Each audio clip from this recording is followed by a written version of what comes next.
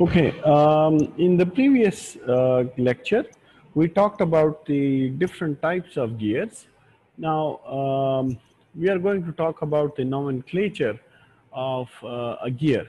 Let's say that this is a spur gear that has we have just taken two teeth from the drawing of a spur gear. So this is, let's say that this is a spur gear that has these two teeth, which is this one and then uh, the this is the second tooth. And let's say that these two are consecutive teeth with the rest of the portion of the gear down there. Okay.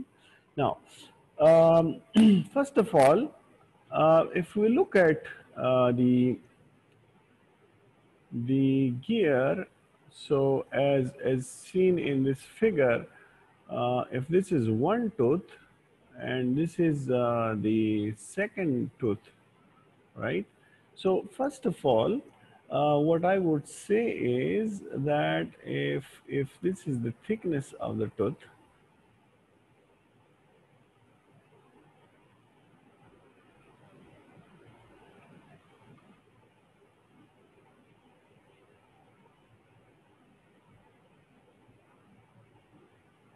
ठीक है. तो सबसे पहले this portion of the tooth is known as the top land. ठीक है जी. So if you look over here, this is the top land of the tooth, right? So that is the top land of the tooth, and if you look down here to this portion, this is known as the bottom land of the tooth. Now,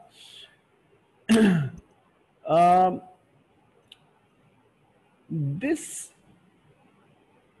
if we take a circle that passes through the top land, that circle is known as the addendum circle.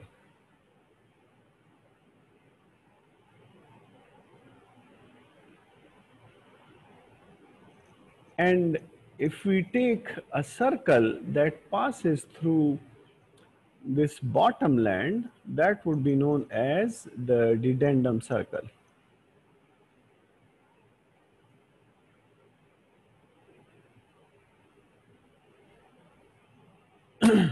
Also, let's say that there is a circle that we talk about, and that circle is known as the pitch circle, which is marked over here.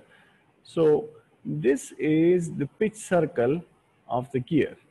Now, what is a pitch circle? Generally, when we talk about pitch circle, we define it as, let me write it down. Pitch circle is a theoretical circle on which all the rest of the calculations are based, or they are referred to this pitch circle. So basically it is a reference circle. But what is this reference circle?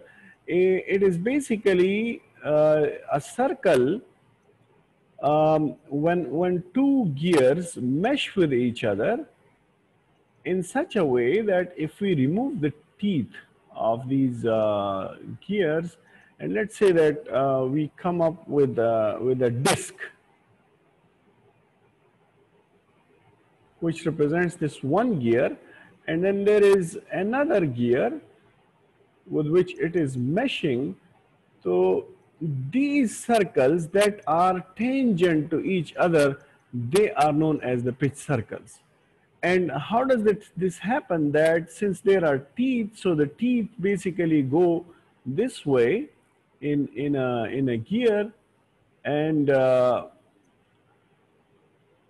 so on. The teeth on this one will be here, like this.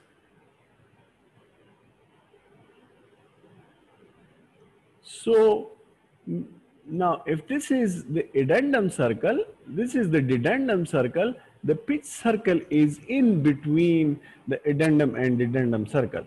So this is basically the pitch circle, and if another gear mesh with this gear, there is going to be a circle that would go like this, which will be tangent to this circle, right? So this will be the pitch circle of the gear that is meshing with this one.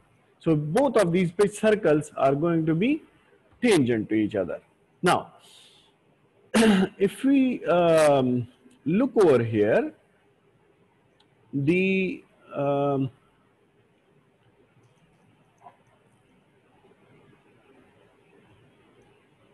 if we look over here, the radial distance between the pitch circle and the top land or the addendum circle, that is known as the addendum, and it is denoted by A. Similarly, the radial distance between the pitch circle and the dedendum circle is known as the dedendum, and it is denoted by B. Now, the um, if you look further, if we measure the thickness of a tooth on the pitch circle, that is known as the tooth thickness. So this will be the tooth thickness over here. And the tooth thickness, if you look at the tooth thickness, it is thin over here and thick over here. So basically, as I said, that all the other dimensions of the teeth are referred to the pitch circle. So therefore, the thickness of the tooth that is measured on the pitch circle is known as the tooth thickness. Nowhere else. Similarly, if we measure the gap between the two teeth on the pitch circle, that is known as the width of space. So there is space between these two teeth, which is the gap between these two teeth, and another gear, when mesh with it, the tooth of that other gear is going to come over here and basically mesh with this gear in such a way that they are, for example, let's say if this is another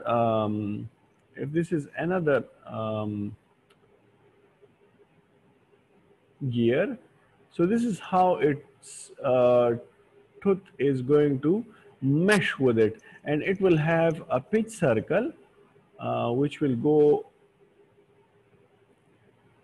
like this. So this is going to be the pitch circle of the meshing gear. This is the pitch circle of the meshing gear. Now, so these two gears are going to mesh when the pitch circles come tangent to each other, right? Now, as far as the other dimensions are concerned, so we got this one. Now, what is the pitch circle? Sorry, what is the circular pitch? The circular pitch is the sum of the tooth thickness and the width of space. So if we add these two, the tooth thickness and the width of space, that is known as the circular pitch. Now, let's say this the gear into this writing board. If we look at this, this is known as the face width. So what do we call this? This dimension will be the face width. Now the portion of the tooth that is above the pitch circle, that is known as the face, and below the pitch circle to the bottom land, that is known as flank. Okay? So we got addendum circle, addendum, tooth thickness, width of space.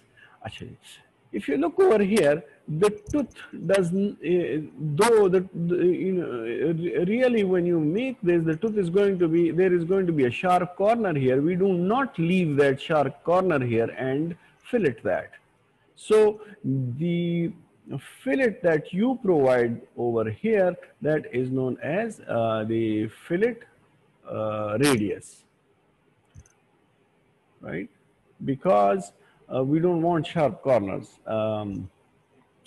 So, actually, now let's define something else which is which is called clearance. Now, what will be the clearance? Okay, what is this?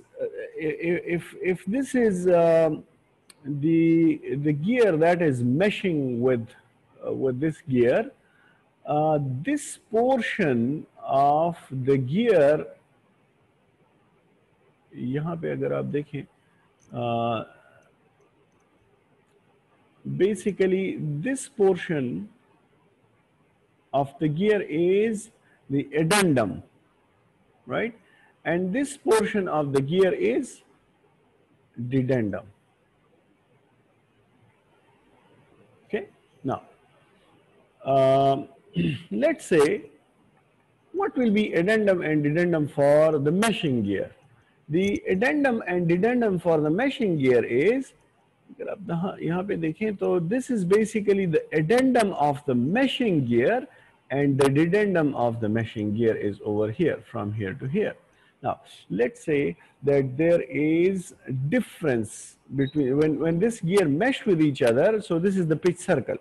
Now, यहाँ पे, if you pay attention, this is the dedendum of the first gear that we have, and this is the addendum that goes into the dedendum of the first gear when it meshes. So if there is a difference between this B and A, that will be known as clearance, right? So what will be clearance? Clearance will be C. Let's say if we denote that by C, that will be equal to B minus A, yeah, A minus B. Okay? So what is A minus B? Basically, A minus B is the amount that the dedendum of a gear exceeds the addendum of the meshing gear. Okay? The amount by which the dedendum of a gear exceeds the addendum of the meshing gear. Okay? So that is clearance. Now here we will also define one more thing, and that is known as the backlash. Now what is backlash? Okay, this portion of the gear is called the width of space, and if we look at the gear that is going to mesh with it, this portion for the gear will be the width of the tooth thickness for the meshing gear. So what will be backlash? Backlash will be basically the width of space minus the tooth thickness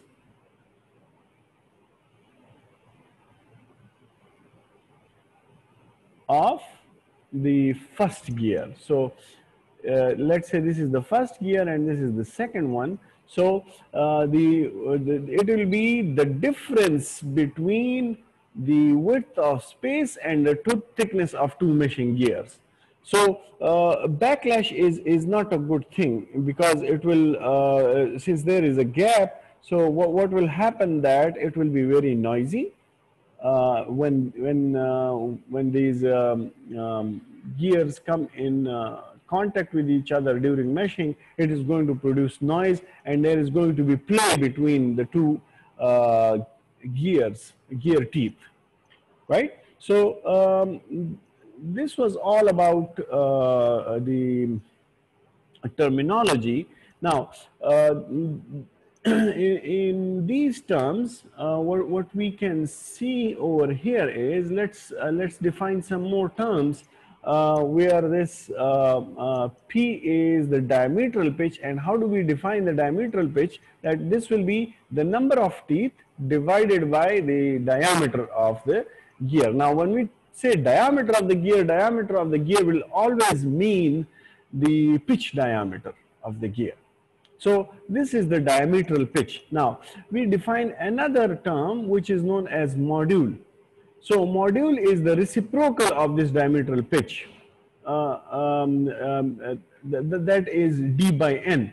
So what is this? This is basically the number of teeth per inch, because this is the n is the number of teeth divided by diameter, and m is the reciprocal of that, right? So if we look at the circular pitch, okay, what did we have in the circular pitch? The tooth thickness, then gap, the tooth thickness, and then gap. So this is going to go all through all the circumference. Now, can I say that P, small p, which is known as the circular pitch, this circular pitch is going to be the pi d, which is the circumference, or 2 pi r divided by the number of teeth. So this is going to be my circular pitch P. Now I can see over here that this thing here, this d by n is m. So instead of that, as I said, that I can write this as pi m, right? Or I can also say that since capital P is the reciprocal of m, or m is the reciprocal of P, I can go ahead and write over here that this m will be equal to pi over P, right? So P is equal to pi over P, or I can say that P times P is equal to pi. So remember this relationship, that the diametral pitch multiplied by the circular pitch is equal to pi, because the gear is a circular wheel that has teeth on it. Okay? So this is going to be your gear, okay? And this relation should hold for this, for this gear. Okay? These are different tooth sizes in general use. The diametral pitches for some standard gears where there are coarse and then there are fine. So like for example 1/4, 2.5. Then there are some modules for these preferred, there are preferred choices, and then if these are not available, then these are the next choices. Now what does a module give you? Module basically gives you physically, what does a module gives is that it basically gives you a feeling of the size of the tooth of a gear. Why? Because we define module as d by n. Okay? So it is basically the amount. If we rewrite that equation, it is d by n. So it is inches per tooth. That how many inches does a tooth occupy? Basically, it gives you a feeling of the size of the tooth. So if m is more, that would mean that the tooth is bigger in size, and if m is less, that means that the tooth is small in size. Again, these are some standard tooths. In standard tooth system, these are there is a full depth and there is a stub that does not go all the way. down, we will define what pressure angle is. In this standard table, the pressure angle is basically pressure angle can be 14 and a half, but this is almost obsolete. Right now the pressure angle goes from 20 degrees to 25 degrees, and we will discuss what this is the standard range for pressure angle.